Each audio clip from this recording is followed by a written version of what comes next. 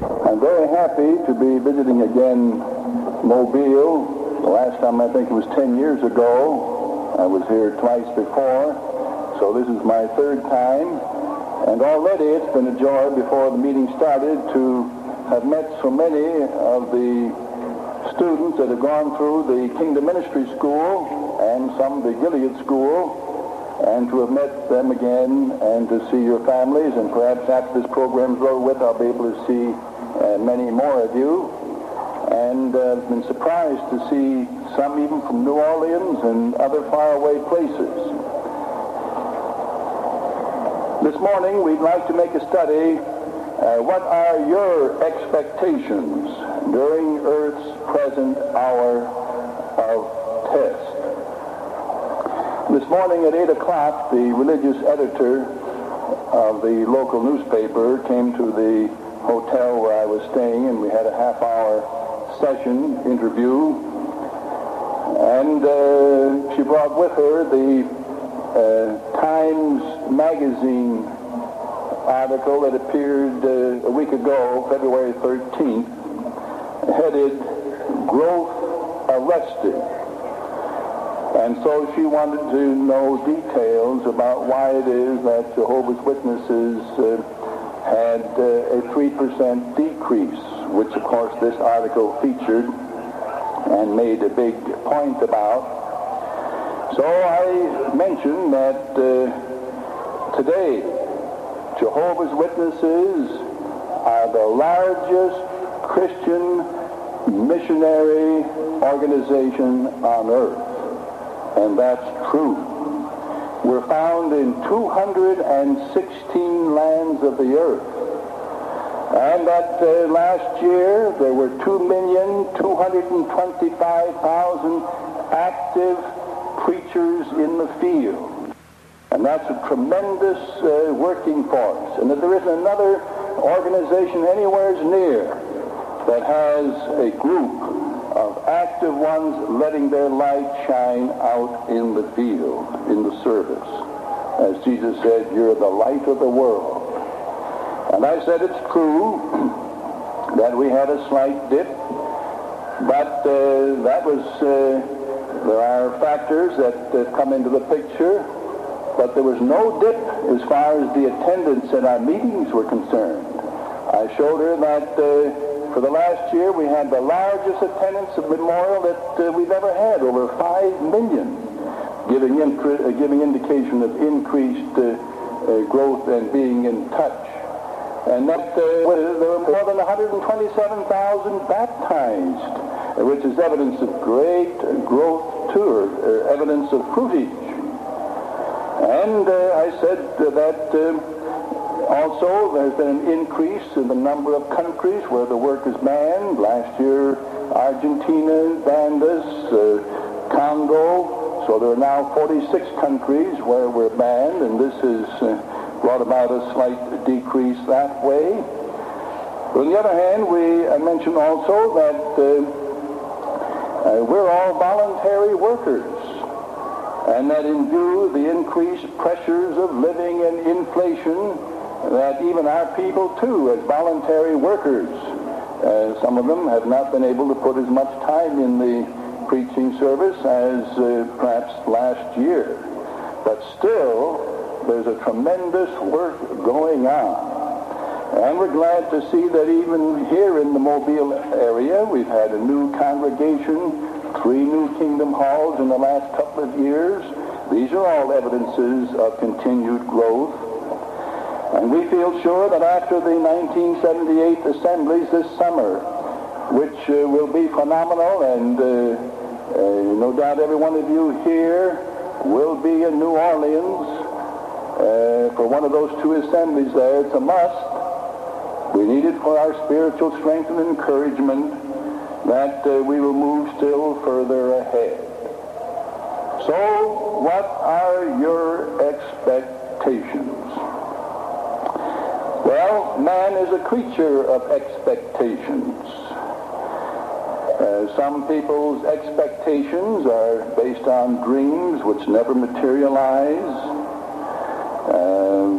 Some, of course, all of us have expectations when it comes to work, money that we earn, farmers as far as their fields are concerned, and agreements that are signed, tokens, down payments are made, and certain material expectations are hoped for and realized. But there are other expectations that we're talking about. We're talking about great expectations, godly expectations, expectations based on God's Word, the Bible, precious promises. And these expectations are what we call assured expectations. Assured expectations of things hoped for. Does anyone here in the front help me out? What is that a definition of? Assured expectations hoped for. Right over here, sister. Faith, yes. Hebrews 11:1. Faith is assured expectation of things hoped for. Evident demonstrations of things not beheld. So we're dealing with that type of expectations that are assured with great promises by the living God. And these are great expectations. And we as Jehovah's Witnesses have expectations. Now we're going to spell these out in detail, but of course the greatest expectation is to have life, survival through this great world crisis, and to eventually receive the marvelous prize of everlasting life. Those are indeed tremendous, greatest expectations that are set before us. Now 1975 was mentioned many times in the Society's publications over the years before 1975, and in most cases it was mentioned that 1975 was the chronological end of 6,000 years of human history, and that has been true. And 6,000 years came to an end as far as man being on the earth in September 1975. And the Society still holds to that. There have been re-examinations again of this chronology, and it's absolutely true. And we are now moving into a period beyond 1975. Now, from the years 1966 to 1975, there were published 9 small statements of prospects of what might happen 1975 and immediately thereafter. Now, those prospects, as stated, that Armageddon would be coming, the Great Tribulation would begin, the millennial reign would begin soon thereafter. Well, those prospects we now see were premature, did not happen. And it is regretted that those 9 statements were published in the minor way as they were over those 9 years prior to 1975.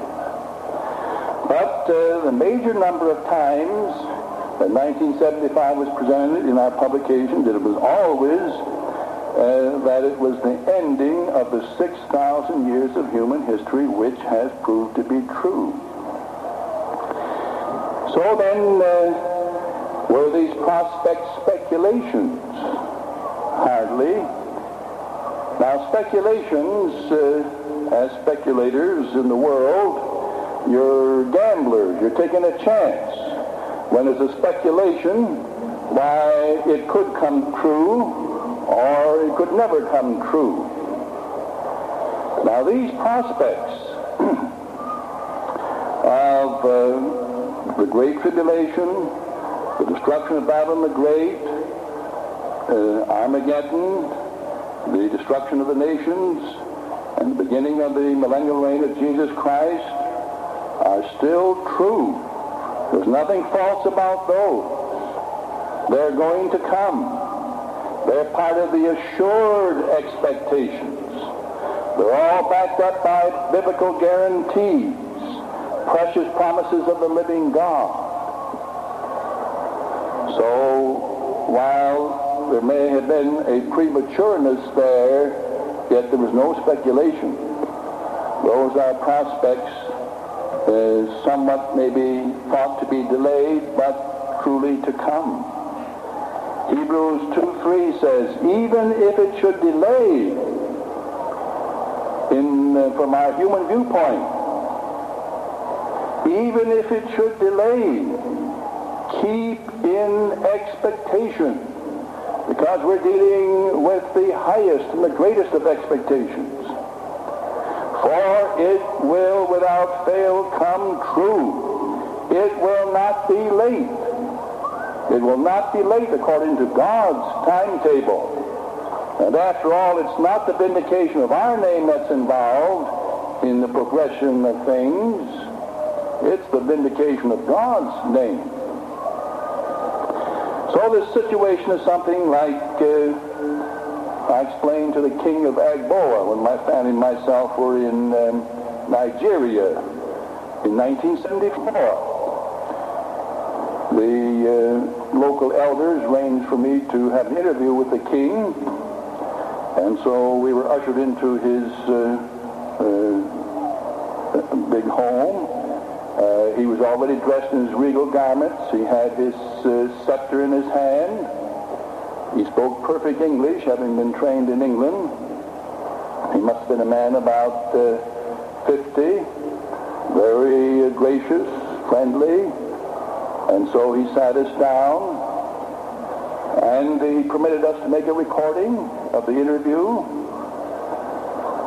So and the brother Ajayi, the elder who went along with us, didn't tell me that he'd already had a series of 4 studies in the truth book with the king. So the king was familiar with our work. Well, anyway, I went forward with my little Bible presentation, and he was patient, and he listened through and participated. Then he finally said, what puzzles me is why it is that my people here in my area, who are Jehovah's Witnesses, say that Armageddon is going to come in 1975. That's next year. When didn't Jesus say that the day and the hour knows no man? And so I had to commend the king. Yes, and that's a very good question. And so I endeavored at that time to reason with him that it's like a great physical storm, a hurricane that like you have down south here. The skies get terrifically black, and the weather forecasters will say maybe the storm's going to hit Mobile at 3 o'clock. Or in his case, Agboa at 3 o'clock. But no, 3 o'clock comes, and the storm didn't break. Now, are you going to call those weathermen false prophets? Hardly. They were a little premature in their timing and estimate. But you see the clouds are still getting more threatening, and the storm breaks at 5 o'clock. But the storm comes. And so the same thing is here. Some Jehovah's Witnesses have thought that the storm is going to break in 1975, and we'll have to wait and see whether it does or whether it comes a little later. But in any case, it's up to the Most High God to determine this. And I asked him, I said, Are there storm clouds on the international scene today? And that was 1974, and he said, yes, there are. And I said, are they getting darker? He said, they certainly are. So he was satisfied with that answer. And of course, as we know, it's turning out that way. We still do not know the day and the hour, but the clouds are getting darker. And Earth's hour of test is here. So now let's pause for a few minutes and check on this present hour of test, because our lecture, our study is, what are your expectations during Earth's present hour of test? Well, the hour of test is mentioned in Revelation 3:10. So let's all take a look at that and get the build up there, because we're right in that time now. Revelation 3, verse 7, Jesus is speaking here to the congregation of Philadelphia, which was a congregation of faithful ones back there in the first century, and picture the faithful anointed today, along with the great crowd who are also faithful and active. And these are the things that he says, who is holy, that's Jesus Christ, who is true, who has the key of David. He has the key that unlocks the way to the household of Jehovah, the 144,000. No one can get into that 144,000 except through Jesus Christ, who has the key. And we will be celebrating the memorial soon on March the 23rd.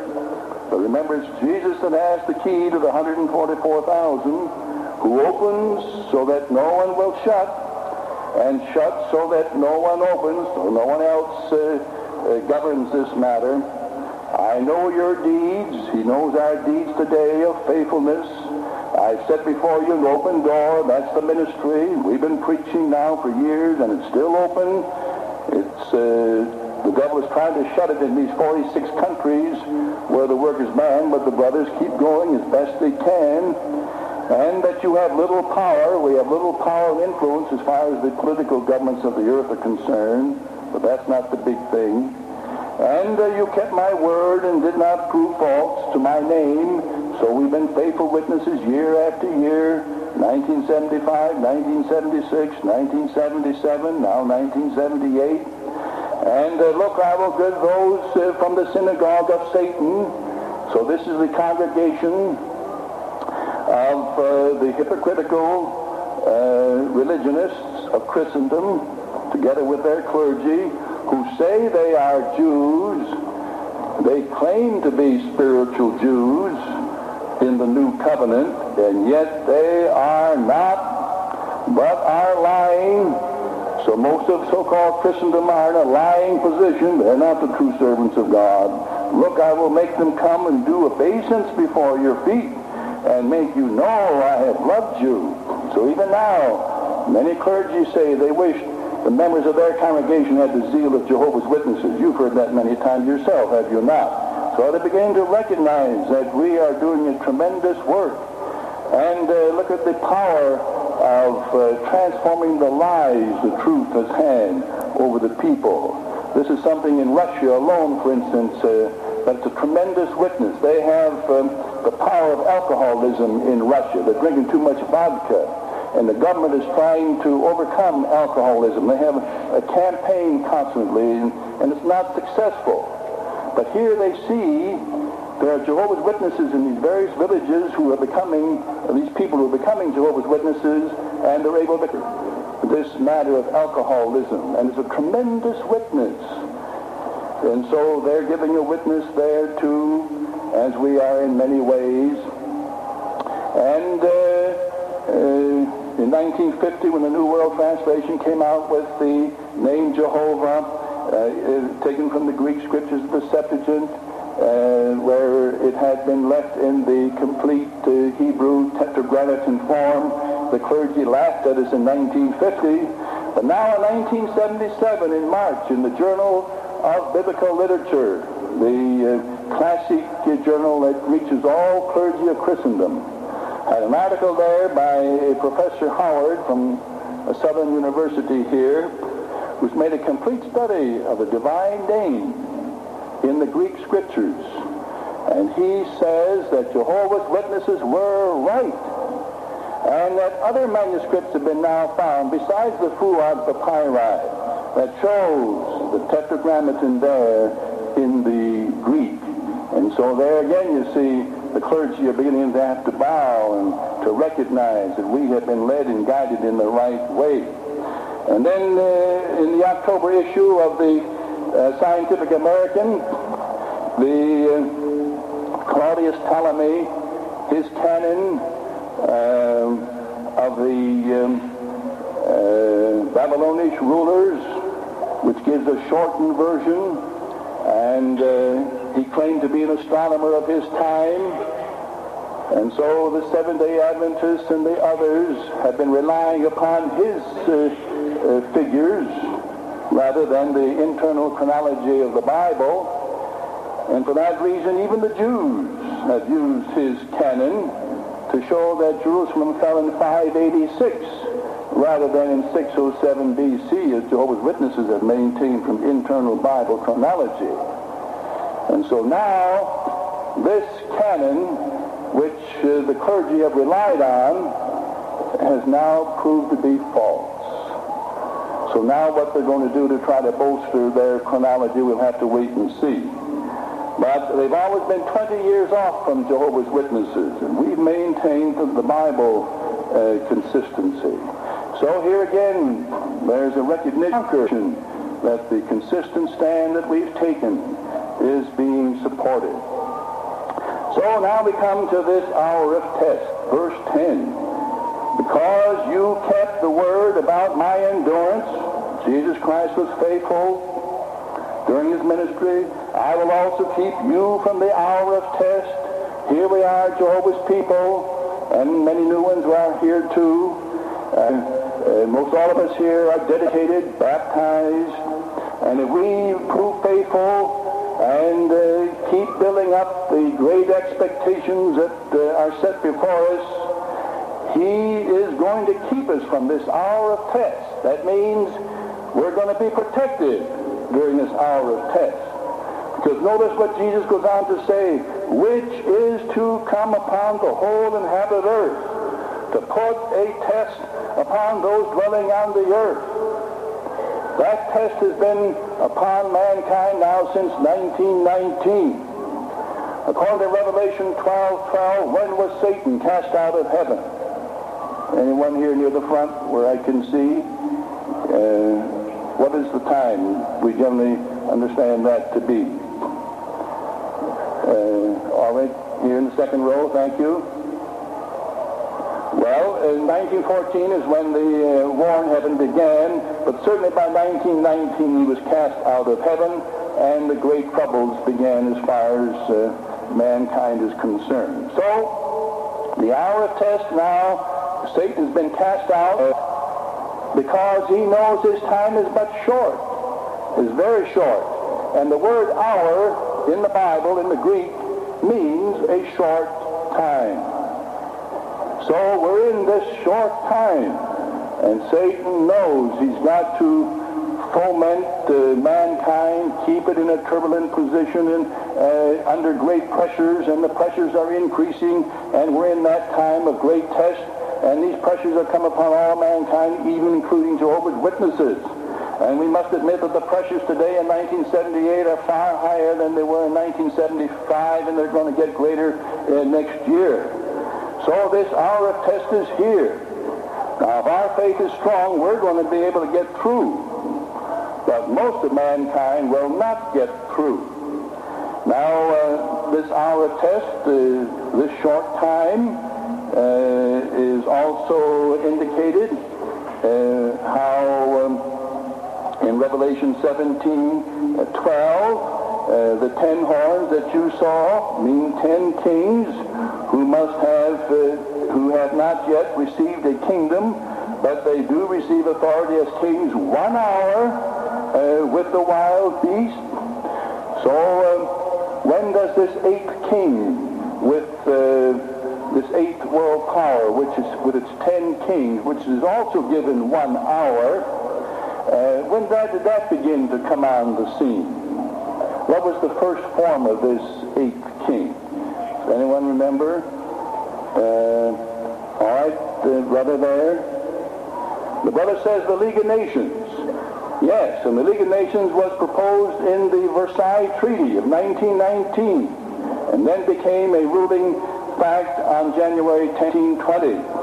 But notice that this whole arrangement is going to be given just 1 hour. And we're in that period now, are we not, since 1919. So we have these proofs here that this hour of great test is now.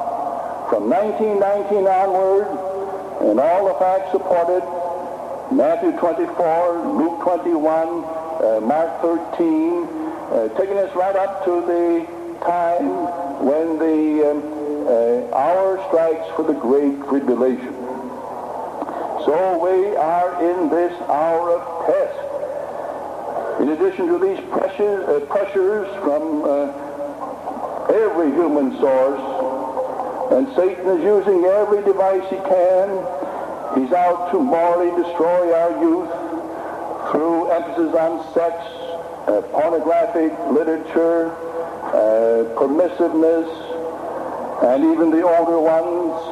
So all this is putting on a great moral test upon mankind and even upon Jehovah's Witnesses. Satan is out to destroy not only the anointed and disturb them if he can, but now it's the great crowd. To his great chagrin, there are more than 2 million that have now come out and taken their active stand. And so he's got to do what he can to destroy the great crowd. He doesn't want a single one thing with this great tribulation. He knows he's not going to get through. He's going to drag down the whole present system of things over his head, and he wants to drag us down with him. So the invisible demons, with all their sly, cunning, and devices are being employed to get us, to trap us. And these are terrific in their design and pressure. And then he's using materialism, the glitter of wealth and riches, and the idea of, well, leaving the truth for a little while and having a fling with the world and then coming back, repent, and you'll be able to have your same standing. But all that's false reasoning. Every time you make a misstep, wrongdoing, serious, you're causing a scar, and this can greatly disturb you and hurt you, and you may not make it through the Great Tribulation.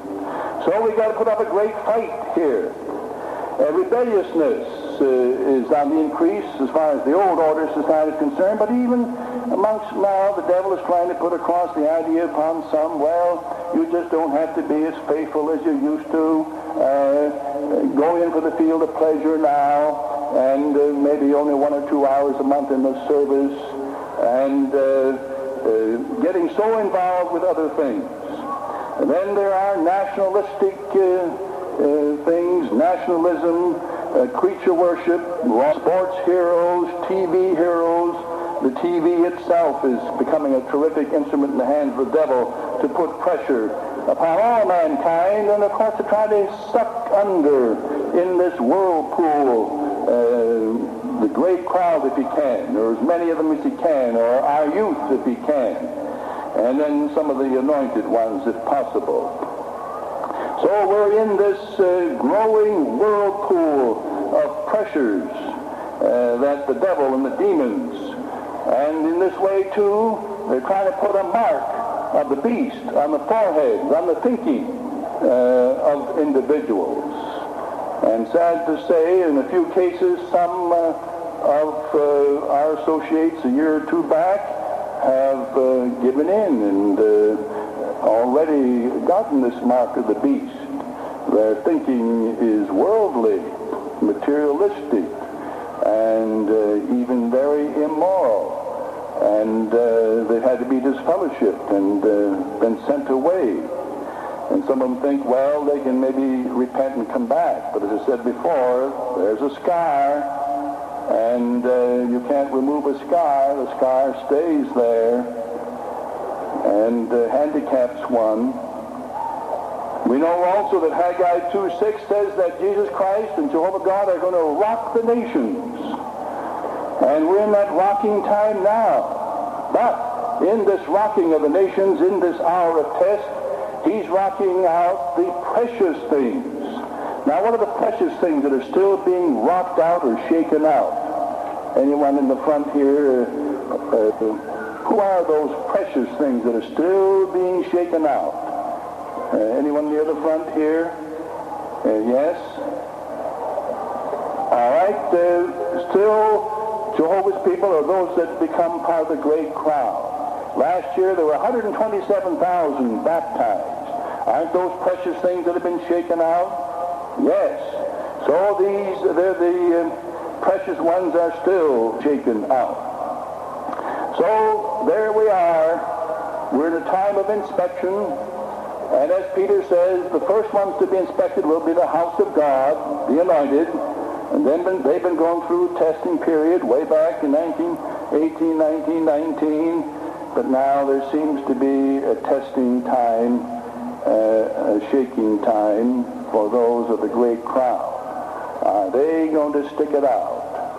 Are they going to be able to endure this hour of test that has come upon all mankind? And notice in verse 11, Jesus goes on to say, I am coming quickly. He's coming quickly as the executioner. And he wrote that way back in the year 96 when the book of Revelation was given to John. But he was showing urgency. And as you know, the whole book of Revelation anyway applies from 1914 onward. And so his warning now is he's coming quickly as the executioner to begin the great tribulation. So we must have a right attitude, a right viewpoint, and therefore during this period of time that open door, but some are going out of that open door, going the wrong way. They're going out and stepping out into the world. Whereas we're going through the open door in the ministry. And we're glad to see so many of the brothers here still faithful in the pioneer work, auxiliary pioneer work, special pioneer work, and the brothers who have families in the regular field service are doing what they can, are out there in the service. That's the way it should be. And we try to increase our preaching work. And so we're using this open door. But even though a few do go out of the door the other way, that should not disturb us. We must be found faithful to Jehovah God and Jesus Christ our head. Well, now we come to this matter of expectations, its development. What are the expectations more in detail? Now, of course, we're all wanting everlasting life. Yes, that's the major goal. But Jehovah God has given us precious promises that involve many wonderful things before then that will enable us to be led to that point of getting the final prize of everlasting life. Let's turn to Acts 3:21. The Apostle Peter referred this as he talked to the Jews. Verse 20 gives us part of the setting and referring to Jehovah. 19, repent therefore and turn around so as to get your sins blotted out. Well, we've already done that in our Christian times by becoming dedicated and baptized. That season of refreshing may come from the person of Jehovah. We've been enjoying many seasons of refreshment already and much spiritual food. There is another group of people on the earth today that has received the abundance of spiritual food progressively as we have. And this has greatly refreshed us. And that you may, and that he may send forth the Christ, the Messiah, appointed for you, Jesus. Now, Jesus came back there 1900 years ago. But the major presence and coming of Jesus Christ refer to the last days, whom heaven indeed must hold within itself until the times of restoration of all things. Now there is part of our great expectations, the times of restoration.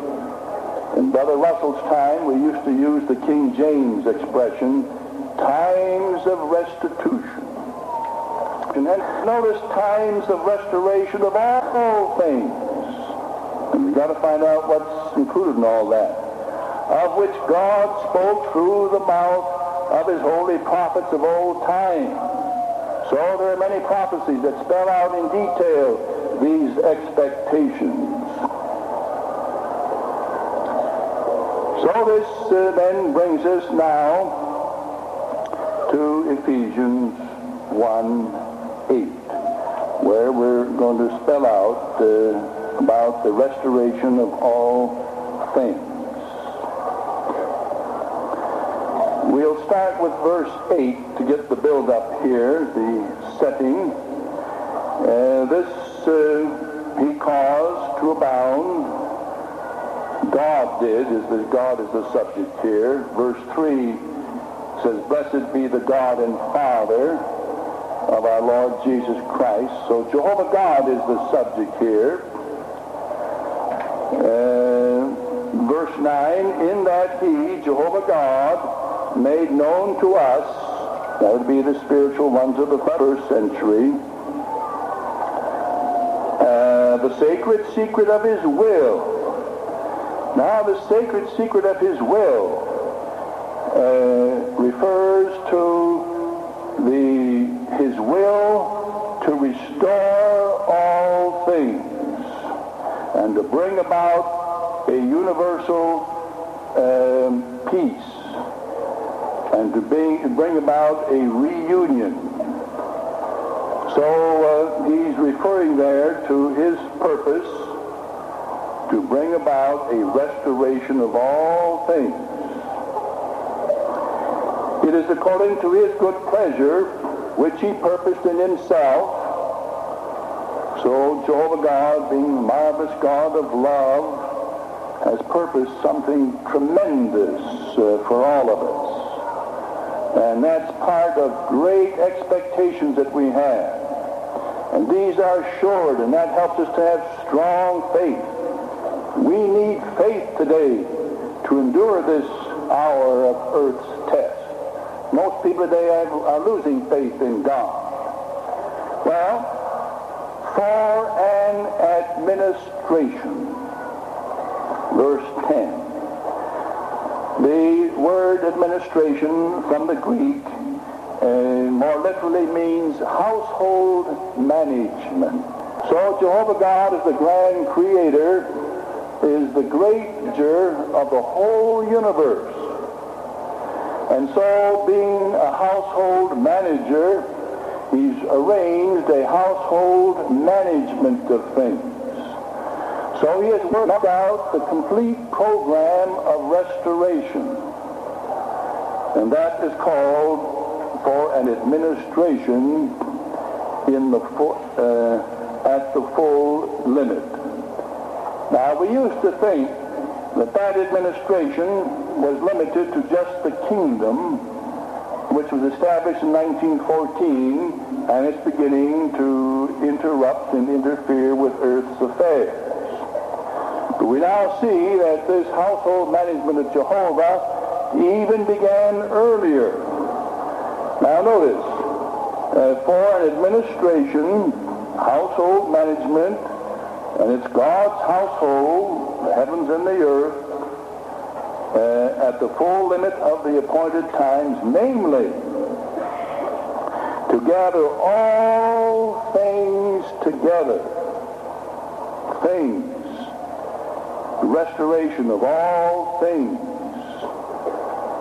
And now we come to the key word, which many of us for many years overlooked until the Man's Salvation book came to our attention.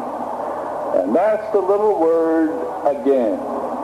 Put a circle around that, because that's definitely in the Greek.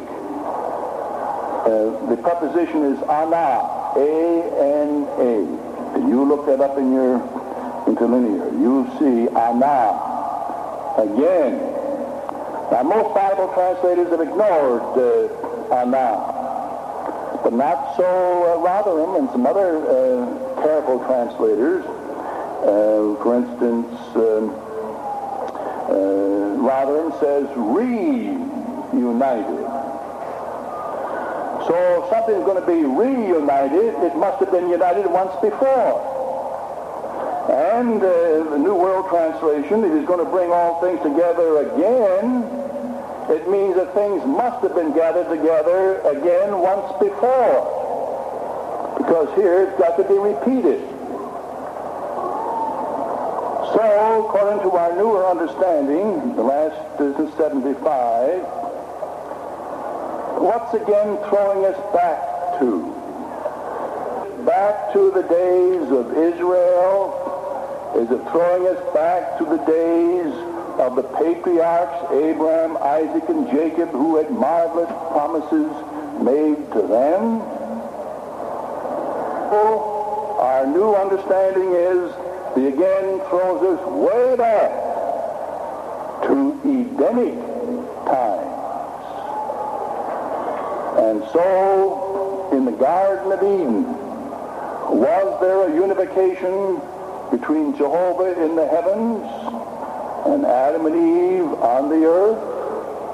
Yes, for a short time. We still don't know how long that time was.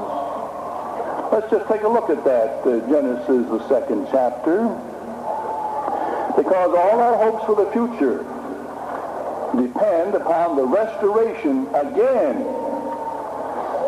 to what existed originally as God designed it and prepared it. Well, now, Genesis 2:7, we're all familiar with that scripture, how he proceeded to form man out of the dust of the ground. And verse 8, he planted a garden in Eden toward the east. So Eden must have been a very large land area, but only the eastern part was developed into a beautiful paradise. And like the 8th book shows, it must have been located about 180 miles west of Lake Van, which is the area where Noah and the ark landed on Mount Ararat. And since the ark is a chest, it didn't move too far, and so it must have landed within 100 or 200 miles of the original place where Noah lived. And Noah may have lived somewhat outside the Garden of Eden, which would throw the garden again a little further west. Anyway, you check up the 8th book on that, which gives us our latest view as to about where the Garden of Eden was located. Anyway, this garden was prepared. Jehovah God made to grow out of the ground every tree desirable to one site. So it was a beautiful botanical garden too, something like the beautiful gardens that you have here in Mobile that I visited the last time I was here 10 years ago. And then there was this tree of life in the middle of the garden, and the tree of the knowledge of good and bad. And as we know, these were literal trees, but with symbolic significance. And there were 4 rivers issuing out. We won't go into all that. Then let's skip on down to verse 15. And Jehovah God proceeded to take the man and settle him in the Garden of Eden to cultivate it and to take care of it. So man was given assignment in this very beautiful place. He had work to perform. So in this literal paradise, it was more than a zoo. If Jehovah was only interested in a zoo, a perfect paradise with perfect animals and man being just part of the solical creation. Why, that might be interesting, but Jehovah God is far more interested than just having a zoo here on the earth. So Jehovah God created Adam and Eve in the image of God. And since God is the God of wisdom, justice, love, and power, man was created with those similar attributes. The animals don't have those. But in addition, our God lives on and on and on. And so he